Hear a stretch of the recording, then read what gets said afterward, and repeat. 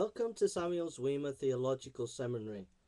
Today we're looking at the great John Wyclif, the morning star of the Reformation. In the reign of Edward III, a crowd of the citizens of London were seen on their way to Old St. Paul's, and as they hurried along the narrow streets and collected around the doors of the cathedral, their loud voices and violent actions showed that they were engaged in angry dispute. It was evident that some unusual event had drawn them from their homes so early on that winter's morning. A priest named John Wyclif was about to appear to answer charges that had been brought against him, and as they gathered into clusters, the accused arrived dressed in plain black robe and with a small round cap on his head. His long grey beard appeared over his breast, and he looked calm, as though the tumult of the people awoke in him no fear. And passing through the throng, he entered a small ancient chapel which formed a part of the cathedral, where a bishop and the judges had already taken their seats. The accused was not alone. Two noblemen, clothed in velvet and gold, walked by his side. One of them, the Duke of Lancaster, placed himself on his left hand, and the other, Lord Percy, stood on his right. And when the Catholic judges saw that the powerful friends who had come to support his cause, they were filled with rage, and charged the two noblemen with being enemies to their religion and the king. Provoked by these words, the Duke in return threatened the bishop, and soon the whole assembly was in confusion, John Wyclif standing all the while before his judges without speaking a word. When the people who were at the doors heard the noise within, they cried aloud against the good priest. Then running through the streets to the palace of the Duke of Lancaster, the most beautiful mansion in the kingdom, they began to pull it down, and in their rage they committed murder on a person that was passing near the spot. Those ignorant people had been told by some, what we could say, bad priests, that Wyclif and his friends intended to destroy the religion of the land, and in their ignorance they were driven to these acts of violence. It was like the scene when the Apostle Paul was at Ephesus, and the whole city was filled with confusion, because the idol makers, who feared they should lose their gains, stirred up the people to oppose the preaching of the gospel. Nearly 12 months passed away, and Wyclif once more stood in the same place and before the same judges. There was again a great crowd of people, but they were not then crying out against him and demanding that he should be sent to prison. Since the pious priest was last there, they had better understood his character and had learned to value his preaching. He was now known to them as the gospel doctor. The people had come to support his cause. They forced their way before the court and demanded that he should not be hurt. The priests were alarmed at what they saw and heard, and though they had hoped to have him condemned, they were glad to let him depart freely to his home. It is asked, what was the crime that brought Wyclif into such trouble? The answer is, the Pope of Rome had sent 3 letters, or bulls as they were called, to England, one to the bishops and another to the University of Oxford, and a third to the king. In them he charged the humble parson with many serious offences, and he desired that he should be seized and sent to prison there to lie until their orders from Rome. Was he then a teacher of false doctrine, a traitor, or in any other way a wicked and injurious man? No. His offence was that he was an inquirer after truth, and sought to bring the people from under the power of the monks and the friars who led them astray. And it was because of this he thus acted that the Pope had resolved. It was because of this that the Pope had resolved to try and crush him. There were at this time in England many thousands of parsons called monks and friars, and the monks were those who lived alone or separate from the people. Their houses were called monasteries, or places of retirement, and the term friars signifies brothers. And of these later were the begging friars, who, it is said, swarmed throughout England at this time. They travelled over the land, forcing their way into the houses of the rich and poor, living without any cost and taking all the money they could obtain. Though they assumed poverty, they were not poor in spirit, nor were they meek of the earth. Like the Pharisees of old, they pretended to be better and holier than others, though their lives were full of evil, and they taught for doctrines the commandments of men, and declared that all who belonged to the order were sure of salvation. And when Wyclif saw the conduct of the friars, his heart was much grieved, and the best way to oppose them, he knew, would be to write a book against them, and a book was written in which he called them the pests of society, the enemies of religion, and the promoters of every crime. Angry and annoyed at the exposure, they were ready to help the Pope in the hope of getting the writer sentenced by the judges to the dungeon or to death. Wyclif, however, continued to write and preach against them, and with so much labour and zeal that his health began to suffer. And one day, lying on his bed, and as it was thought nigh to his end, some of these friars made their way into his room, and they rushed to his couch, began to upbraid him for what he had done, and called on him to express his sorrow before he died. For some time he heard them in silence. Then, desiring his servants to raise him up, he cried aloud, "I shall not die, but live, and shall again declare the evil deeds of the friars." Alarmed at his courage, they fled in haste from the room. And when Wyclif got well, he retired to the little market town in Leicestershire, of which he was the priest. And in this place he entered on his great work, that of translating the Bible into the English language as it was then spoken. To give the people the word of God was the best way of fulfilling his threat against the friars.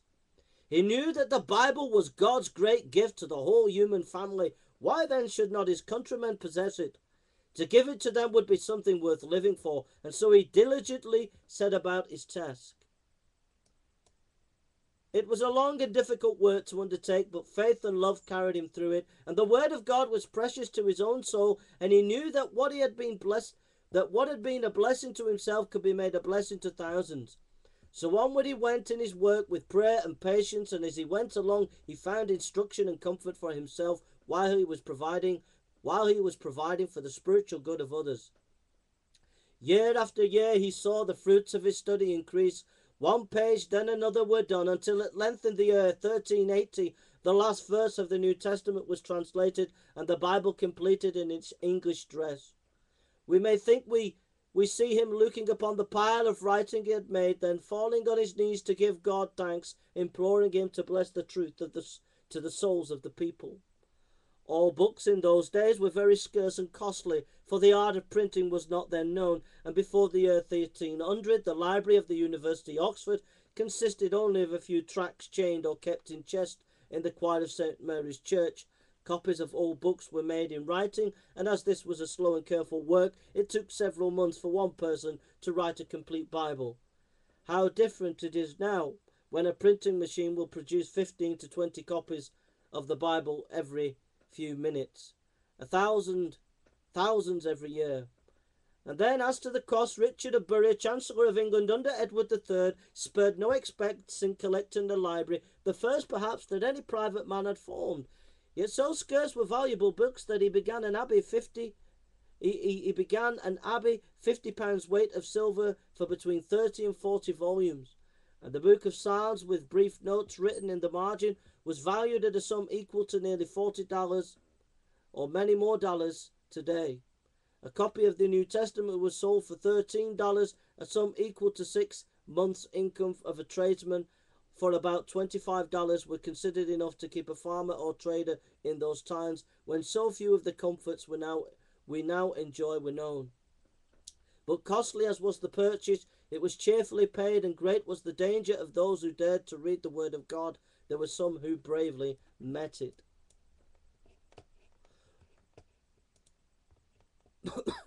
Excuse me. Written copies of Wyclif's Bible were eagerly sought after by those who could read, and there in a castle some rich nobleman might have been seen with one of these written Bibles before him in wonderful characters. But though a nobleman might be found one who could read the Bible, yet from the want of learning, as well as books being scarce and costly, there were only a small number of the people who could possess the word of God. Even some of the nobles and gentry could not write their names, and not many of the common people were able to read.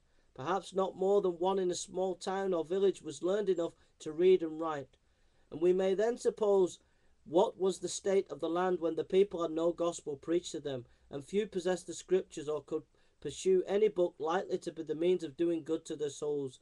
England indeed had been for ages without the light that cometh from heaven. Errors and foolish rites like dark clouds were spread over the land. It was at such time that Wyclif arose as a light in the darkness, and like the star that appeared over the fields of Bethlehem, he guided many souls to the Saviour. The numerous books he wrote were spread abroad in the same manner as his written Bible. He also prepared many sermons, about 300 of which have been preserved to the present day. From these we learned what the truths he taught the people. The priest said that human merits and suffering and penance and pilgrimage would entirely entitle them to heaven, but Wyclif taught that sinful man could not save himself, and that mercy was only to be found through faith in the blood and righteousness of Jesus. The priest asserted that images should be honoured and that there were many mediators, but the bold reformer said the worship of imagery was idolatry, that saints and angels were not to be prayed to, for there is but one mediator between God and men. And he maintained that the Church of Rome is no more the head of the churches than any other church, and that the Apostle Peter had no more power given him than any other apostle, and for all his doctrines he referred to the Word of God, making that it was the only safe guide to a Christian man and woman. In many other ways he opposed the doings and teachings of the priests, of the Pope, and the Papal Church.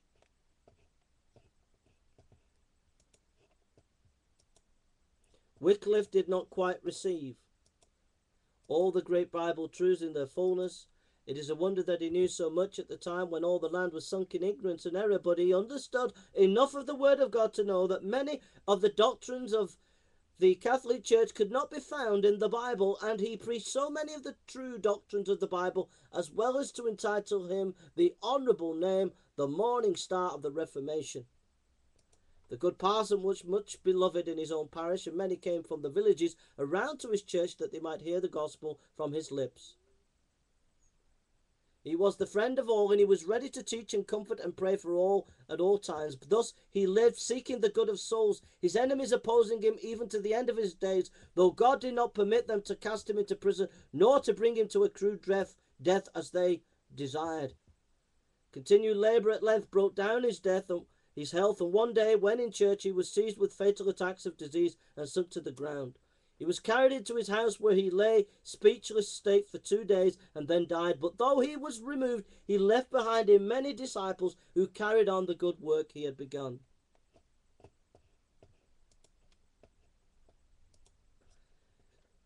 Though Wyclif never left his own land to preach the truth across the seas, it was carried in almost every country of Europe. By his writings, his tracts and sermons were read by many awakened minds, and were the means of preparing them for a full knowledge of the gospel. As his enemies could not prevail against him while he lived, they showed their hatred of his name and doctrine after his death.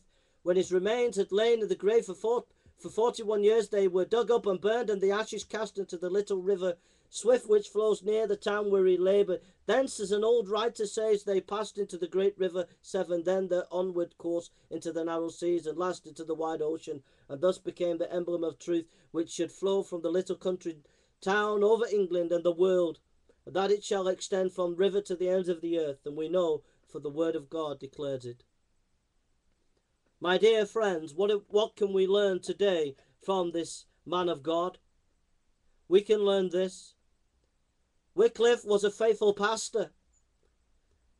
Our Lord taught the apostles to be shepherds of the flock, to comfort the flock, to feed the sheep with the finest of wheat. You as pastors today, whether you're in China or Africa or America, you have been called to feed the flock of God. You must feed the flock. You must preach the word in season, out of season. And you must not mind enemies, because they were great enemies against Wyclif, but yet, till the end of his days, he still preached the word of God.